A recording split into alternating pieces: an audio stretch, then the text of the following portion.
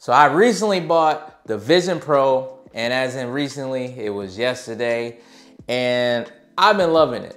One of the main things that I wanted to do was play my Xbox remotely in the house. So in this video, I'm gonna show you what it's like to connect to your Xbox with the Xbox app, and also if I can connect my controller Bluetooth. Is it better to play with the controller connected to the Xbox if you're in the area? All of those things. And then we can talk about the scenarios of when you would do this, all right? So let's connect. All right, Xbox here. So we're gonna connect to my Xbox right now. Turn this on, and we're gonna start off by going to the Xbox app. So boom, we got the Xbox app right now. I can move this all here. I wanna make this big. So Xbox is on right here. And now what I'm gonna do, which most people was like, oh, I had to connect to this.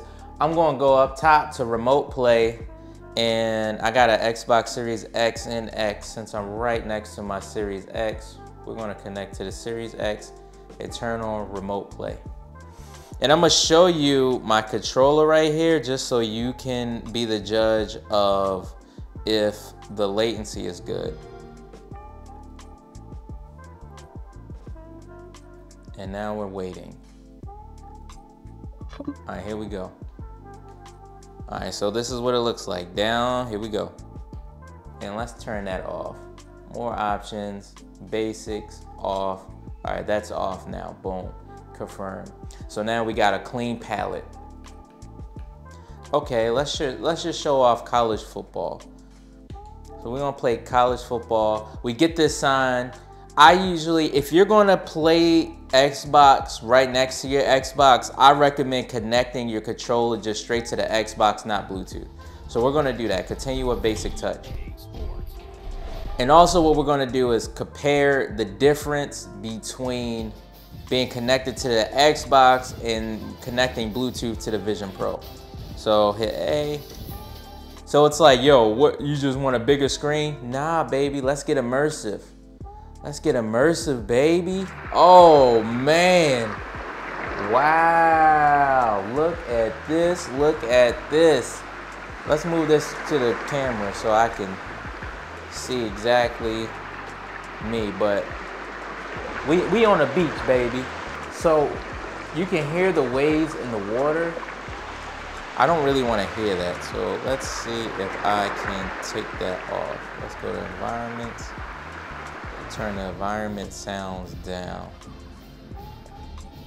I just want to hear the game. All right, so this is what we looking like. So the graphics, it's being streamed. I think it remotes play to 1080. All right, boom. I hit Y. I'm gonna go left to right. It doesn't feel like any latency at all. I don't feel like I'm lagging. I'm gonna try kick. Here we go. I'm gonna try to move the character. Now I got Fios internet, it's 1 gig, and I'm right next to my Xbox, okay? And the only time I feel like I'll be doing this exactly like this is if my kids or my wife want to watch something on the TV and we just want to be near each other but not consume the same stuff. This is when I'll be using this. So left, right, I'm getting a little bit of jumps there, but for the most part, this thing is playable. If I played this online, I would not be upset. There's no noticeable lag for me to complain. So now we're gonna try to connect to Bluetooth. All right, so y'all can see me. I'm gonna bring this all the way here. Let's set you right here. I'm gonna move my character all the way around to see how much control I got. Yeah, see, this isn't bad. If I'm playing this, I'm gonna play this straight up regular.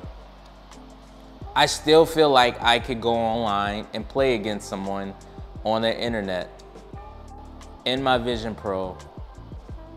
Now granted, I'm in the same house. Most of you guys will be using this and y'all be traveling somewhere, connecting the remote play, which you can do, but I mean, I'm huge on having a good internet, so it will definitely be laggy, but All right, we're gonna go no huddle. This feels good, man. So when you're in the Xbox app, you gotta make sure that you go to settings, and then under devices, you gotta make sure you go to remote features. Remote features. So we go to remote features, you gotta make sure that you enable remote features and enable play to streaming. And that is the way that you can play. Play to allows you, okay. But yeah, make sure enable these two and you're good to go. You could test your remote play to make sure everything works. You could do this on the Series X, the Series S. You might even be able to do this on a previous Xbox. So there you have it. Thank y'all so much. I appreciate y'all for checking out how to play your Xbox Series X and S on the Vision Pro. I could show you a walkthrough of PlayStation X if you guys like.